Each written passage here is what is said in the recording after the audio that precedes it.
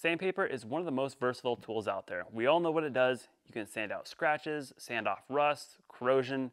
You can sand different types of metals, wood, plastics. You can even use the sandpaper on many different tools.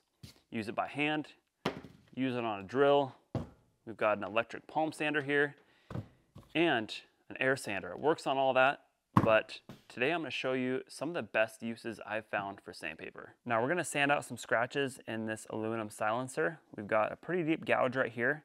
That's going to require starting with 180 grit, whereas some of these finer scratches you see, some of the pits, I would start with like 320 or 400 grit. We're actually going to use this on a drill. So we've got a drill adapter pad. It's got a hook and loop, kind of like a Velcro attachment there.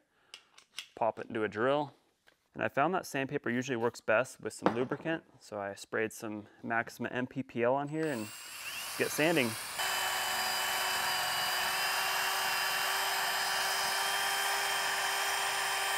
On something like this, you might want to use a foam pad in between the sandpaper so that way it doesn't gouge it apart. Kind of see there it's creating some ripples in it.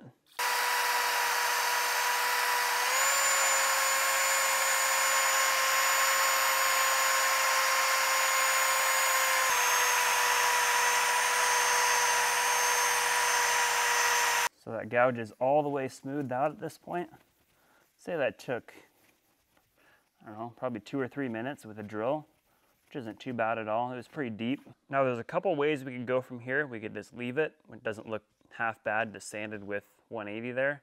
Or we could touch it up with a cleaning type pad. Just give it a brush look, kind of bring it back to a consistent shine. That doesn't look bad at all either. Now if you want a full mirror shine out of your part, you can use a number 3 polishing wheel along with a blue compound.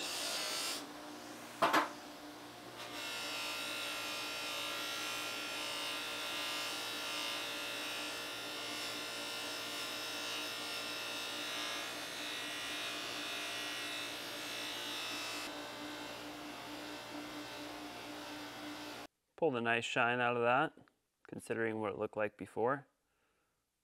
And like I mentioned earlier, you can use the sandpaper on many different materials, such as even plastics, wood. We're going to sand this piece of plastic here. There's some scratches and pits here. They're honestly not bad. So I'm going to start with 400 grit. If you have really deep scratches, you're going to want to start with 320 on plastics. We're going to start with 400 here and see what it does. And when you're sanding plastics, you're going to want to use soapy water.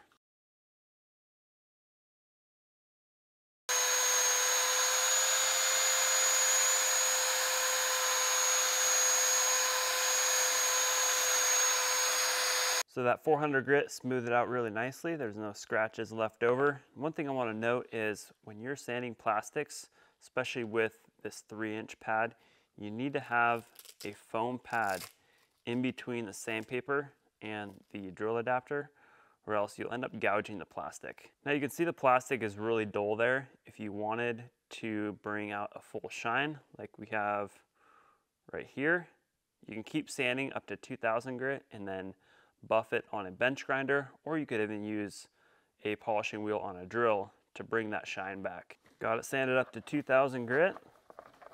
It's going to be pretty dull looking, but we're going to go bring some shine out of it. Now to polish this part up, I'm going to be using a plastic polishing wheel here on the bench grinder along with a plastic polishing compound.